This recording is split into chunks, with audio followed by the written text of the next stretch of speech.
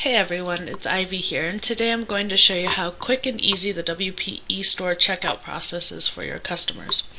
The great thing with the eStore is it has a one-click checkout process which has no extra forms to fill out. This leads to a higher conversion rate. Let's get started by adding a product to the shopping cart. Now that I've added a product to the shopping cart, we can go through the checkout process.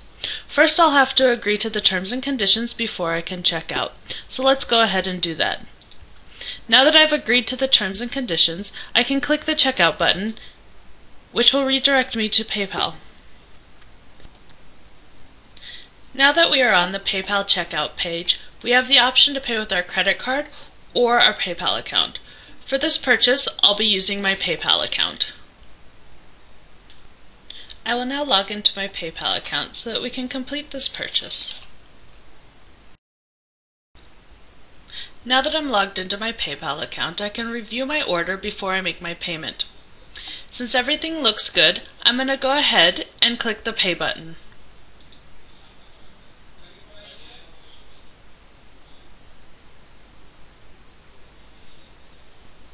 Now that I've completed my purchase, I've been redirected to the Thank You page.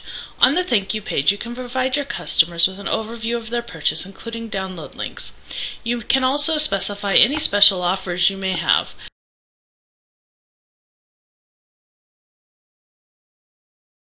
After the purchase is complete, the customer is also sent two emails, one from the eStore and one from PayPal. Let's take a quick look at these emails. The first email we'll look at is from PayPal.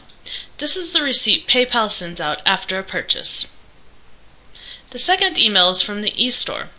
This email contains an overview of the purchase, including the encrypted download links from the Thank You page.